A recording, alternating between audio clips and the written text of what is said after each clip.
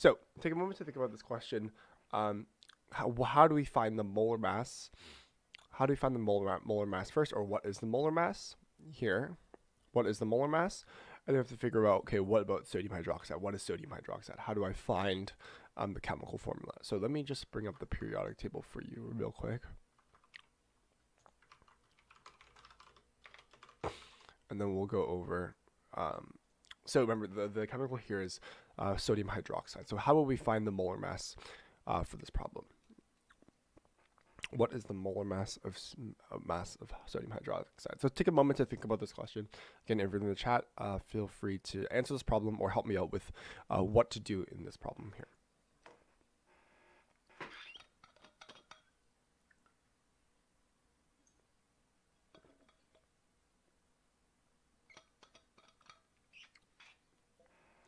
All right, so what we have here is the molar mass of sodium hydroxide, right? We have to figure out, okay, what is sodium hydroxide?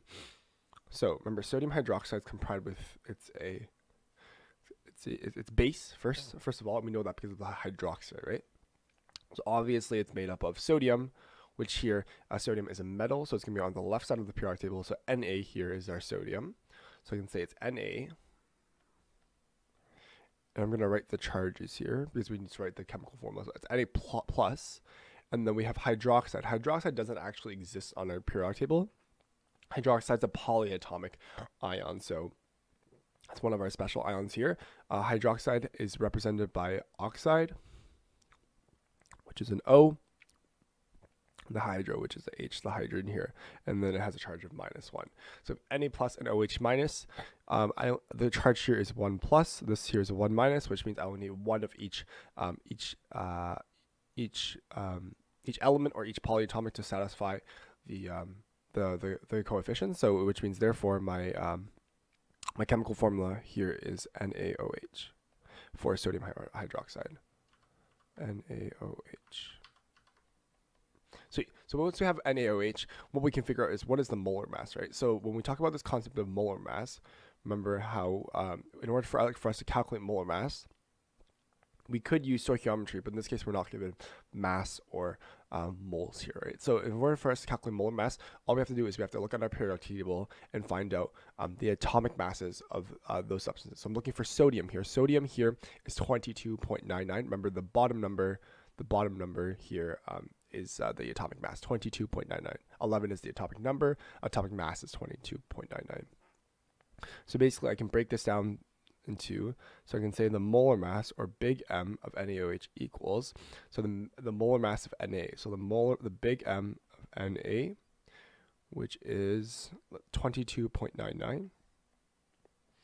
So I can say it's equal to basically the M of Na plus the molar mass of oxygen, one oxygen atom, plus the molar mass of a hydrogen atom, right? So I'm breaking this compound down back into its elements. So this here is kind of my formula to find molar mass. I'm just adding all the molar masses of the elements together.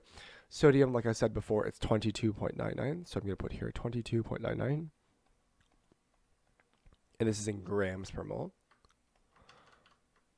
because that's what molar mass is measured in.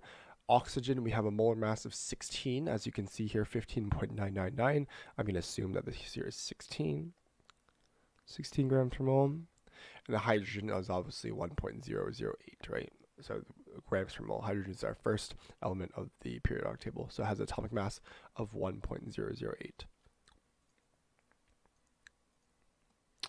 1.008 grams per mole, which means therefore we can add all of these numbers up to get our total molar mass of sodium hydroxide. So let me do that for you.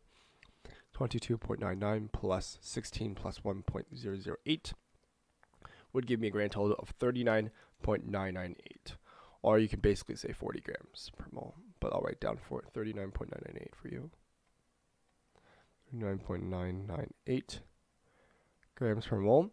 And if you were to observe significant digits, as you can see, I picked 16 grams per mole, so I can say therefore this here equals 40 grams per mole, and that will be our atomic mass our molar mass of sodium hydroxide here. So let's see what they did here. The molar mass is given grams per mole for he's given grams per mole or grams per mole. It is defined as the mass of any chemical element in grams divided by the amount of the substance moles. Perfect. So good concept here. We know that sodium hydroxide is NaOH, so mass of this is 22.99, 15.99 plus 1.0079. Therefore, our solution here is 39.996.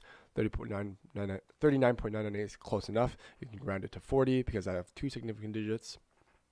In this case, they took 5, so therefore they have to write 39.996. This here is a perfect solution. Perfect solution and analysis here. This here is our first question here is correct.